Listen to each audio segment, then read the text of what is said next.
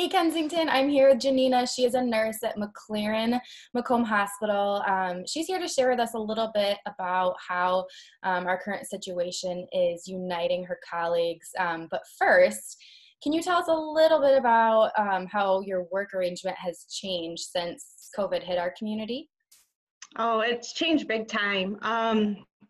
It just started with a lot of uncertainty. We just didn't know what was going to happen. The first week that we started getting the patients, everyone was full of anxiety, and it was just a lot. So home life changed as far as going into work. I had to leave my kids home. I had to make the decision to leave them home for 12 hours alone by themselves so I could go work. And how old are they? You have a 12 and 9. Okay, that's right. Yeah. Yeah. So that was really, really tough, but I did it and they did fine. I had a few people checking up on them, but work life, the first week was a lot of stress, a lot of anxiousness, and then it did get better the week after that. And you did change floors, right? Your floor was not COVID before this. Oh, no. So typically we deal with mostly orthopedic patients. Knees, hips, shoulders, backs, and then general surgery.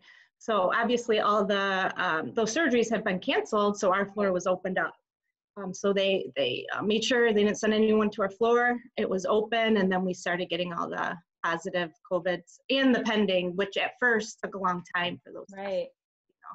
Yeah, so what's it like, caring directly for those patients? Is there a lot of anxiety and chaos? What is it like? Chaos, it's crazy. So I don't know if it's the same for every hospital, but our hospital, the nurses are doing everything. The nursing assistants aren't even going into rooms. That may change, but so it's 1 nurse to 3 patients, sometimes 4.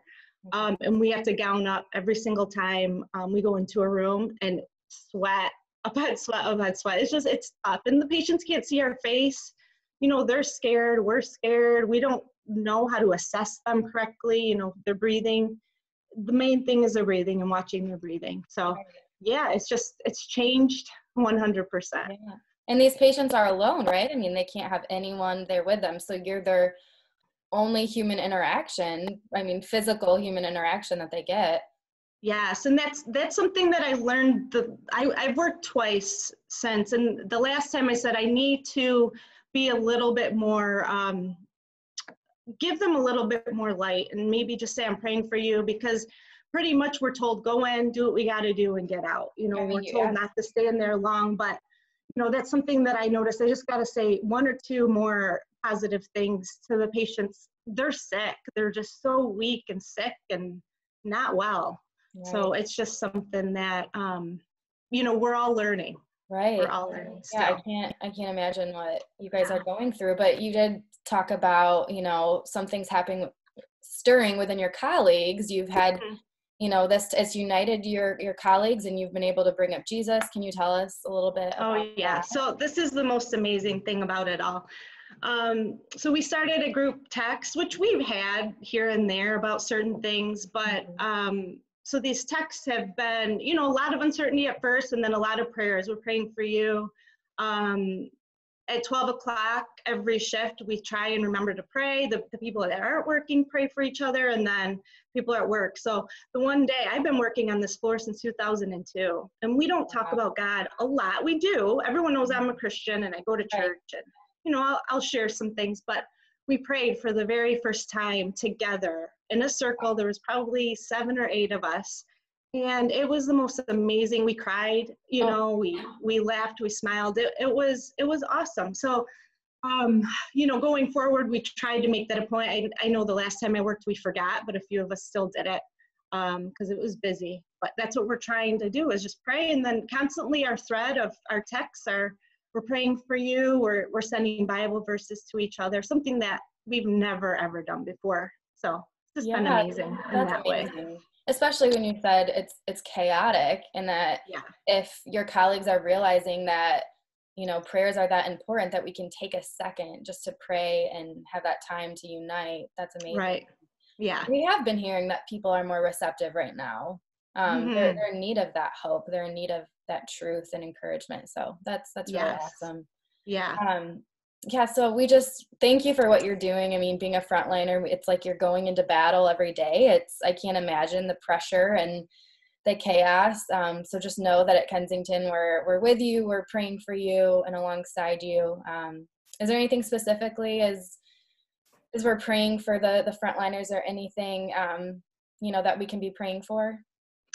Just that we have, just that our days are smooth, that's the best thing for us, and that our patients are safe, that, and that we have the right supplies, and seems like we do now. In the beginning, we didn't so much, but we're getting some more and more. So I guess the supplies, and that our patients are safe, that's who we're caring for. Yeah. Yeah. And I bet once, a patient is healed and they go home, it makes it just joyous, right? I mean, it's worth it. That's another story. So Yeah. we had a 38-year-old woman. She was a teacher. She was in the news, I believe, and she was on our floor, and we had to send her to the ICU because she had to be intubated. It was horrible. I wasn't there that day, but in the text, we were all like praying for her.